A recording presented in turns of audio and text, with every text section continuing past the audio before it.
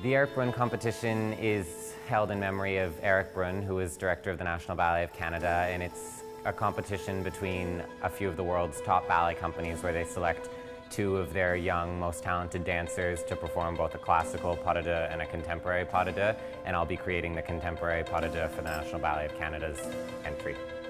Working with Hannah and Ethan has been an absolute pleasure so far. They're brilliant, intelligent, talented dancers, and they have such a nice chemistry.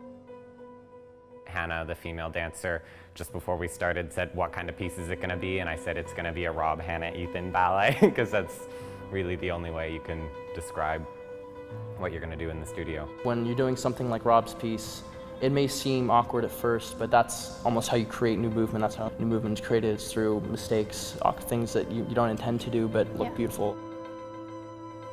I've tried to really capture the way Hannah and Ethan move naturally, and they both move with such volume, such huge movement, and such freedom. It really resonates from the torso with them, from the core, and extends out. So I've tried to find something that's consistently growing and collapsing and growing and collapsing, and I think the energy they create by the end, it's this sort of beautiful hysteria, and it's exciting so far.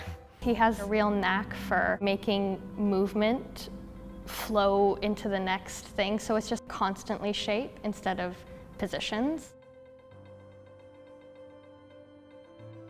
I always find he builds movement really well, so you really have a climax to the piece, which is exciting for the audience.